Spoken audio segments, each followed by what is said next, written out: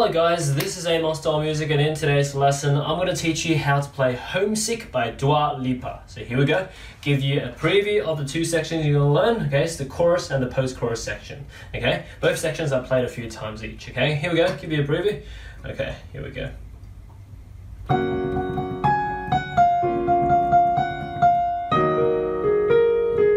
And repeat that.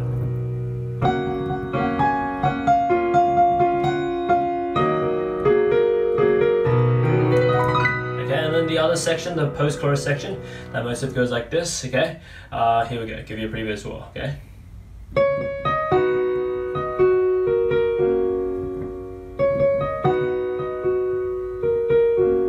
okay, just like that.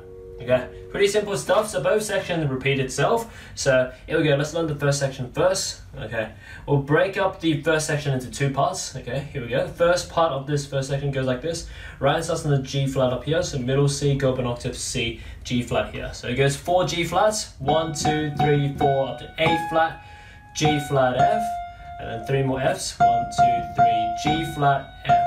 That's it for the right hand for this first part. Okay, one more time, it goes like this, goes 4 G flats, 1, 2, 3, 4, A flat, G flat, F, F, F, F, G flat, F. That's it for the right hand for this first part. Once you get the right hand there, left hand, two chords. The two chords are G flat major, so fully black note chord, G flat, B flat, D flat, and second chord is B flat minor, which is B flat, D flat, F. Okay, so with these two chords in mind, so G flat major followed by B flat minor, the two hands together goes like this, G flat and G flat major together. After F, B flat minor by itself. Like that, okay, one more time, it goes like this, goes together, here. Like that. Moving on to the second part of this first section, right hand continues, goes E flat down to B flat, A flat, B flat, A flat, B flat. That's it for the second part for the right hand, pretty simple stuff. One more time, it goes E flat, B flat, A flat, B flat, A flat, B flat. That's it for the right hand for the second part. Once you get the right hand there, left hand, two chords. The two chords are E flat minor, fully black note chord, E flat, G flat, B flat, and second chord is B major, which is B, D sharp, F sharp. Okay, so with these two chords in mind, so E flat minor and B major, two hands together goes like this, E flat and E flat minor together. After B flat, B major by itself, like that. One more time, so it goes like this, so it goes together, here.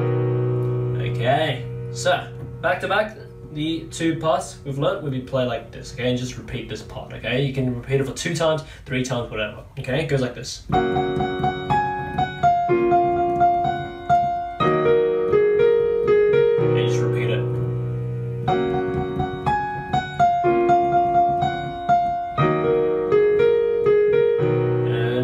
Most of the time you actually play it for the 3rd time, and then you can hear sometimes in the song it's actually played for 4 times. So it really depends which part of the song you're up to, and it doesn't really matter. You can repeat it as many times as you want. Okay, but anyways, the post-chorus section follows that, okay? Here we go, we can learn this in one go because it's pretty easy. Okay, it's very short. Goes D flat, D flat, E flat, G flat, E flat down to G flat, and then B flat twice.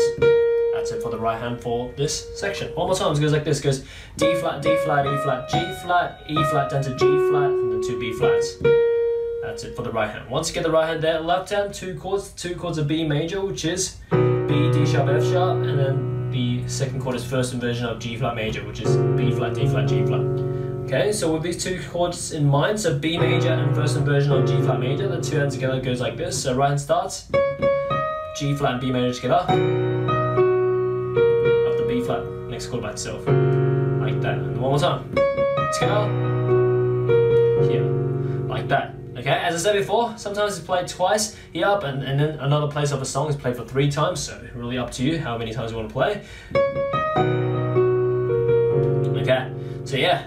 Anyways, so that's pretty much it. So you just play the first section followed by the second section that we learned in this lesson back to back like that.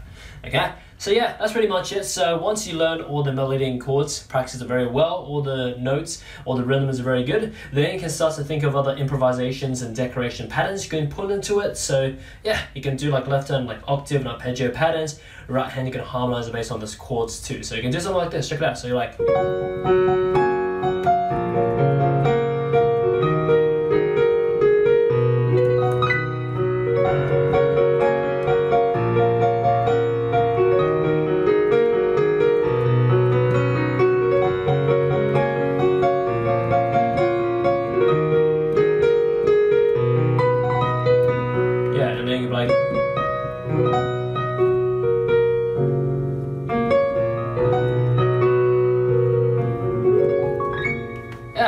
have fun with it. It's pretty awesome, okay? Very, very relaxing tune to play with, okay? But anyways, that's pretty much it. I hope you enjoyed this lesson. If you did, make sure to check out the rest of my channel, because literally I have multiple thousands and thousands and thousands of other videos like these for you to enjoy and learn from. So most likely you can find your favorite song to learn on my channel. But anyway, also check out my other Dua Lipa piano covers and tutorials. Done many of them, pretty awesome artists.